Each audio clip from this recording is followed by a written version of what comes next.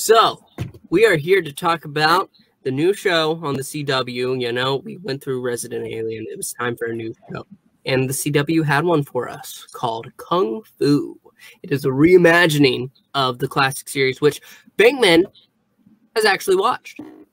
I watched about 3 episodes. The way it starts off in the original show is you have David Carradine as a younger kid, probably, and is probably 12 or 10 years old. He's early teens. Flashbacks, you know, and he stood outside this little Shaolin monk temple. He was an orphan. He had no one to live with. He had nobody to live with. And out of all the kids that they were allowed in, he was the one that was the most well-behaved, so he was allowed to stay there, and they trained him. And there's several different masters. And yes, these are all different guys, you know, back then, you know, because that's what it was. That was just the way the culture is. Mm-hmm. So each had different crane styles, different fighting style, well, you know, just different stuff. You'd see, like, if you probably watch Kung Fu Panda, there's different people, you know, different move specialists. Yes, I know that's a stretch. Cool Kung Fu Panda from the company that brought you Shrek. Yes. We will talk about Kung Fu and Kung Fu Panda. I don't think people want that. We're here to talk about the show Kung Fu, which is a reimagining of that classic series. Yes, and anyway, so yeah, this guy ends up, you know, going into the world and starts, you know, just being accused of killing his master. And now in the reboot, it's a lot different. They do keep some of the elements the same. This time, it's a girl who's probably in her late. It's probably, she actually been out of early 20s. She's out of high school. See, she graduates from high school. She dropped out of college, didn't she was going to college when her mother, Mei Li, sent her daughter, Nikki, to China for a cultural immersion, she said. But it was actually to get her to meet her new husband because she had arranged a marriage. Nikki wasn't a fan of this, and so she ran away. She panicked. She ends up hiding in this truck where a woman by the name of Pei Ling is basically dropping off groceries, and she asks Pei Ling, please don't let them know I'm here. And Pei Ling says that she can be whatever she wants to be, and that strikes with Nikki. This leads to her basically taking her to a trying to remember, Shaolin Temple. Shaolin Temple, yes, Shaolin Temple, yes. Yeah. Located on top of this huge cliff, like basically where away from everywhere. It's a desolate area. And she stayed there for the next 3 years, training and learning, and and get this, well, it's all women. It's a sanctuary apparently for women to get away and I guess become a better version of themselves. It was, as I said, it's a lot different than the original one. The original one, you know, in the series, he befriended a guy, one of the masters, you know, and he basically, it was, I guess it was much more tougher. We didn't see much of it. It was kind of like, you could see about a little bit, you know, her doing some moves. We didn't, you know, because in the original series, David Carradine, when he finally left the temple, in order to leave, there was a mechanism. There was a burning fire pit. He had to lift up his arms, carry it, and set it onto the other mechanism, open the doors, let the doors open up, because he's up on top of a mountain. So when he did this, he had like imprints, like burns from like a dragons and stuff on his arms. So everybody knew that you were a student, you were from there. So he puts his hands into the snow, you know, and he needs walks. They didn't say how he got away, you know, but a year later was when he meets that one of the masters he met, not the headmaster, but one of the guys. This guy's blind, and his friend is murdered, and he murders the guy who actually turned to be like an emperor, son of an emperor, you know, in China at this time. This is during the Wild West when the show was supposed to, you know. But anyway, this series is just a lot different. This is modern age. This is current. During the middle of the night, their temple is attacked by raiders, who it turns out they come there for a sacred sword.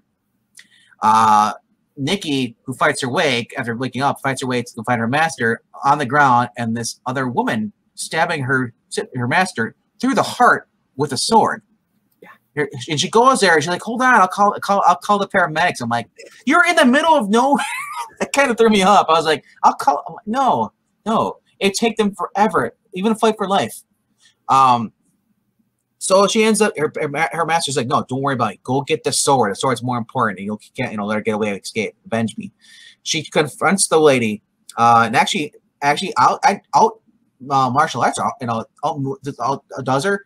Manages to knock the sword away using her staff, because apparently this must be her favorite weapon of choice, is using a staff. We've seen her practice with it. We see her use it in this fight. We use it later on. We use the staff like objects. She knocks the sword out. She goes to pick the sword up. And immediately the handle burns her hand. And the lady says, like, "You fool. You think you could wield the power of that sword? You can't. You're pathetic. And now you're going to die because of it. Because you wouldn't let these things go." And they're fighting. And she kicks Nikki off the cliff, and they were like, "Bye, Nikki. Show's over, I guess." The end. I was joking with the person I was watching with at the same time, and I was like, "Okay, that's it. Good show. Let's move on." But we of course, the camera pans on. You see Nikki hanging on by her hands. Hold on. She's trying to get her footing up, and then we get a narration that she's like, I searched for this lady for several months, Finally, I had to do only I left to do. I came home and confronted my family. And cue the Full House music as I see the Golden Gate Bridge in San Francisco from the clouds. Somebody who needs you. We are quickly introduced to her dad, Jin Shin. Great guy for a daughter who's been missing for 3 years or just didn't come home. Oh, yeah. Because he opens the door and he's like, "Nikki," and he hugs her. It's so good to see you. He is such a sentimental man. He is so happy to see his daughter. He doesn't care. He's a guy. He's like, you know what? Family's family. He's like Astra's father from Resident Alien. No matter what happens, what you do, family is family. Of course, we find out this is kind of like not really the case, because she goes to meet her brother who works at the clinic. It turns out that he came out and said he is gay to his family, and they kind of shunned him a little bit. So the only person who really accepted it, Nikki, left. What's going on? And he hates her for this. He just like he throws a little drama tantrum when she first comes to the house, and then later at the clinic, she's like, it's like, "I'm very busy." She's like, "Well, how about we go play ping pong unless you're chicken?"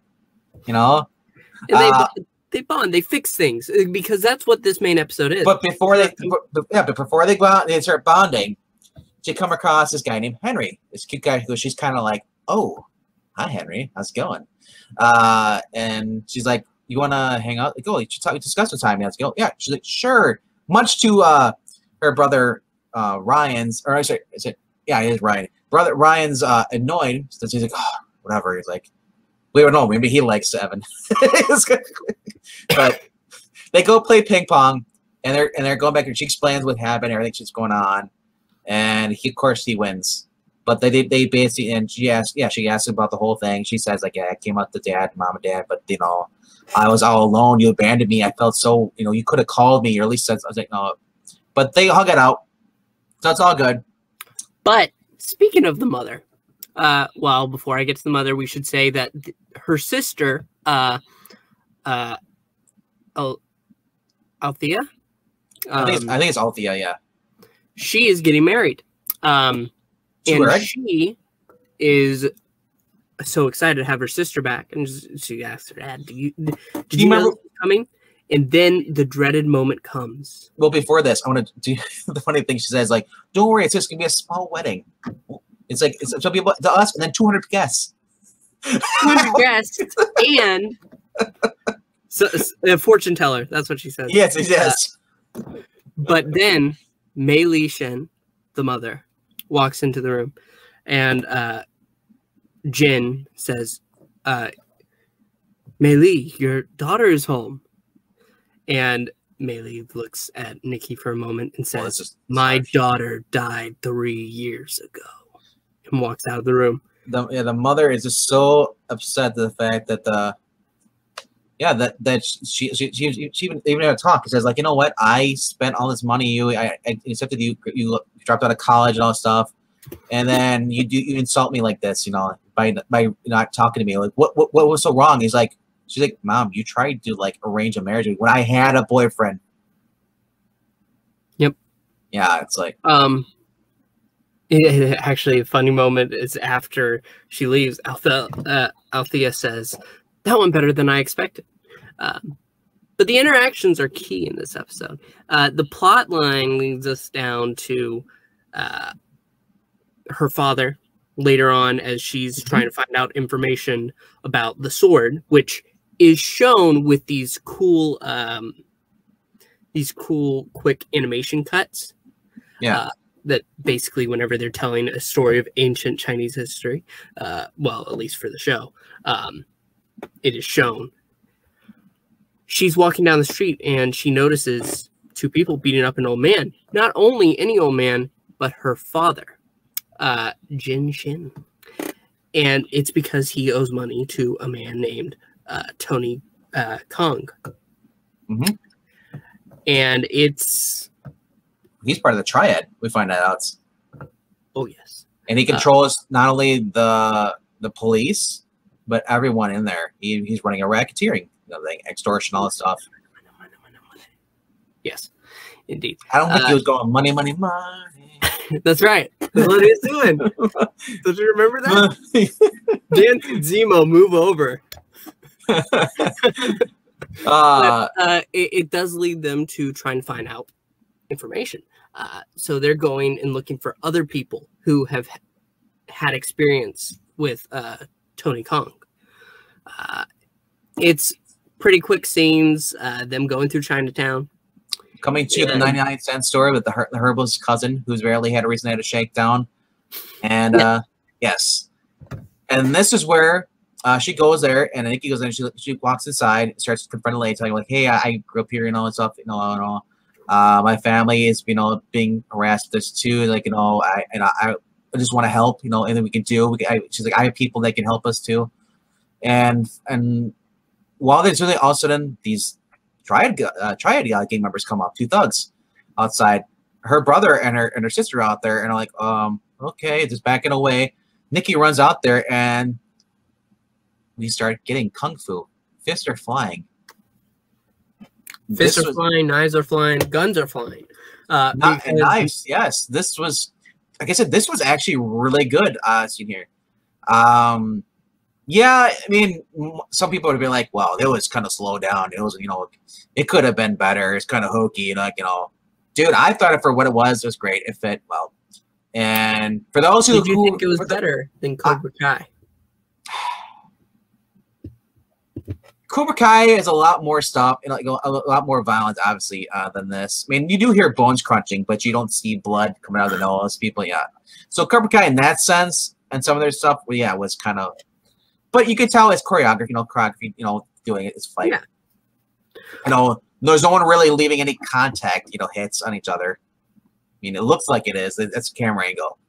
Yes, but no, it was a really good fight scene. But that basically leads them to saying they're all in danger now. But at that moment when they're at home and they're discussing... Well, no, this is before it all. Before they go home. Remember, you're skipping a part. The lady goes down to the police shop, and they talk to Evan, her ex, Kim's... Or, that's right. The DA. Nikki's ex-boyfriend. He's a DA, and he gave him all the information. I was like, you can get him now. He's like, well, no, this isn't enough at all because this guy, we've had charges brought against him before, and he gets out of it. And so, and she's like, there's nothing else. We're like, well, we have these folders here and stuff, but they're like, and stuff. They're in Chinese, and we only have one translator. He's not that good. She's like, hello, my family's freaking Chinese. We speak Chinese. Like, if you want us to do it, it's like, Ken, it's illegal. She's like, really? You're gonna let this guy, and finally he caves. He's like, okay. And this is where Rob would probably be like, well, I guess he still likes her. He's bending over backwards for her, even though he's got a new girl, he hasn't moved on. It was just kind of true. And then I really don't, and I kind of hope they don't go down that route where all of a sudden he's like, we're gonna hey, I dumped my girlfriend. You want to get back together? Because they're setting her up for this other guy, Henry, who she kind of like already likes moving on. And I don't need the drama triangle. It's like, well, your ex-boyfriend's out in the picture, and here's a new one. It's, yeah. Like, CW is famous for teen angst like that. Anyway, getting back to the point. She takes home the documents. They start going through all the stuff. And he comes with them at her house. And he's like, oh, man, it's like, it's like back being like, back in the day. It's like, doing all this stuff, doing research. And I forgot what her sister, Althea says, like, I got it. He's like, what do you mean? I hacked into his bank account. He's like, she's like, well, you do what? It's like, yeah. And I love how the brother is like, Ryan's like, well, she's not just a pretty nice, remember, she's pretty smart. So anyway, so they find out that there's a lot of exchanging of money and all and stuff, documents are talking about the docs. Mm-hmm. And they like, oh, that could be anything. They say like that could be human smuggling, that could be guns, it could be drugs, or all three. And we said we need to do something. He's like, no, I'm not. The DA is like, Evan's like, I'm going. Right. Yeah, Evan's the DA. Yeah, I'm going to let the cops know. The rest of my buddies know. He's like, and Ryan's like, her brother's like, no, we've been on this road before. You guys are on the payroll. We can't trust you guys. We're going to take it in our own hands. We're going to get the evidence that we need. The hard evidence. So we cut to the hospital scene because we see that because the real reason they're trying to get the Tony Khan off the street because he threatened their parents. He said he'd kill the dad in 72 hours if he didn't get $100,000 because remember the mother borrowed and then the dad borrowed. Yep. So it increased the interest. So they go to visit the two daughters go to visit their father, in there, and they have a little moment there, and the mom comes in, and this is actually, I think this is also where we found out that the mom originally had borrowed money, and the dad did too. Kind of like this is a sad scene. Because we only knew was that he had 72 hours to live. We didn't know why, but he's gonna kill him. So now we know why. So they go back out, and they're like, "Well, where's Ryan? Was that you? Like, well, I tried calling the clinic, but he just rang. He wasn't there, And he's like, "You don't think?" She's like, "Hold on, let me see where his phone. I'll check his phone." Like, she's like, "What? You check his phone?" It's like, "Well, you disappeared. I didn't want to lose my brother too." So she's gonna, where's my iPhone app on his phone? And of course, it's at the dock. She's like, no, what are you doing there, you idiot? I'm like, my thoughts exactly. So we get to see him up on the industrial park, and he's like Peter Parkering it. Get the giant camera. I'm gonna take photos. Golly geez. Miss Lane will be happy for these photos, the exclusives. You did good, Jimmy. But no, Nikki goes there and basically tries to get him out, but they are noticed. It is too late.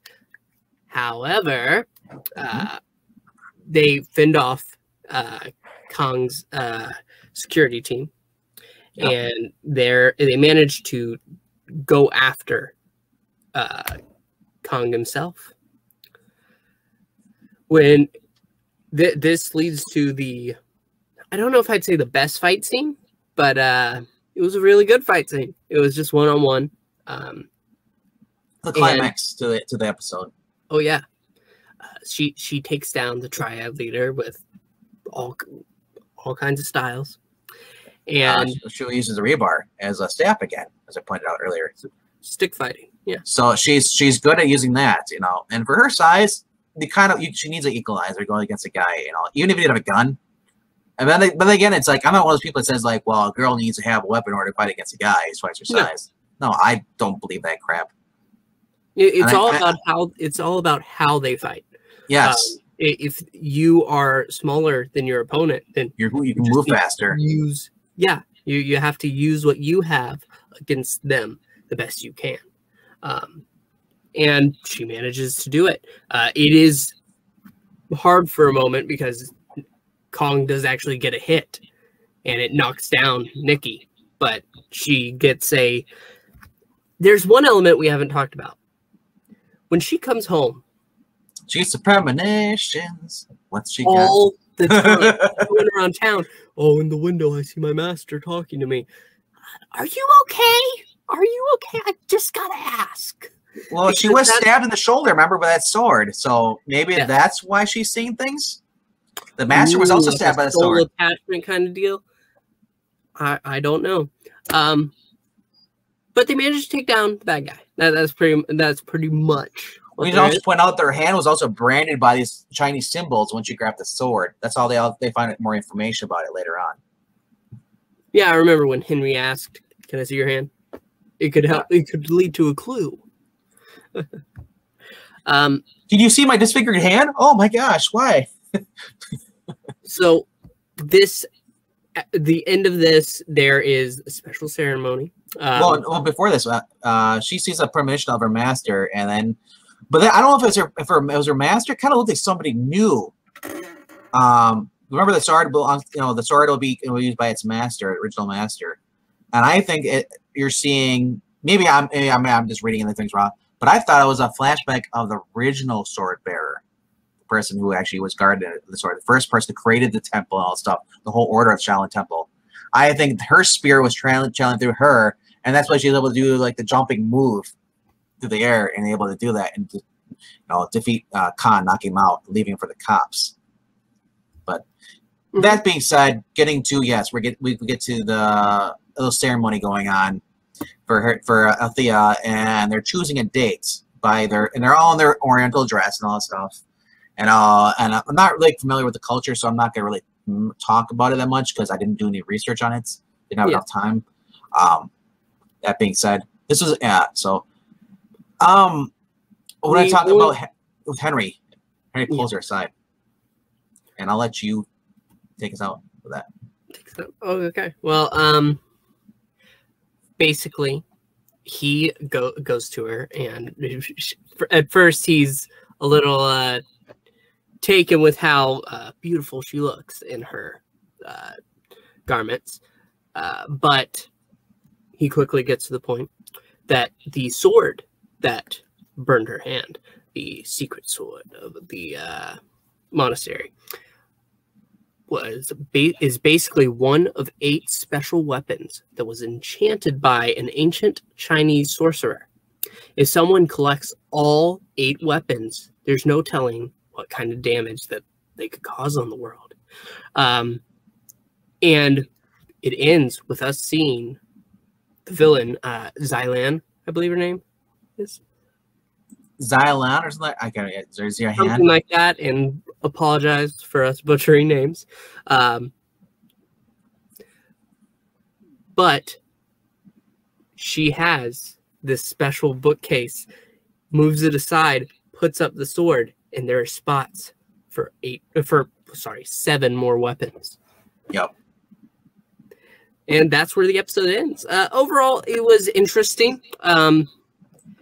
At first, I was a little skeptical about it because as soon as it started getting into the getting into mystical stuff, I was like, "Are we sure we should?" This was supposed to be about kung fu, but later on, they showed there's some real martial arts getting in there. And I'm kind of glad they added the supernatural kind of elements to, because like I said, unlike the original show, it's just him just wandering and just like never wanted to fight, but people were coming in to try and bring him back to China, so he was forced to fight at the end of the episode or help somebody. And I was like that was the thing for that. But I mean, it was more drama and more like he was a Buddhist. He's a Buddhist monk. And that's what these are supposed to be too. But but she's where she is. She's getting. They put a different spin on it, a different, more action-oriented plot, which I kind of like.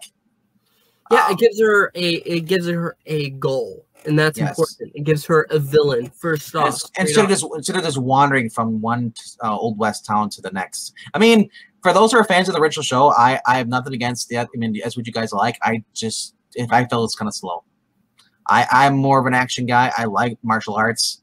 So as you've seen on this channel, we've seen Kicking It on Xtreme Movie Show. So yeah, I am looking forward to more of this though.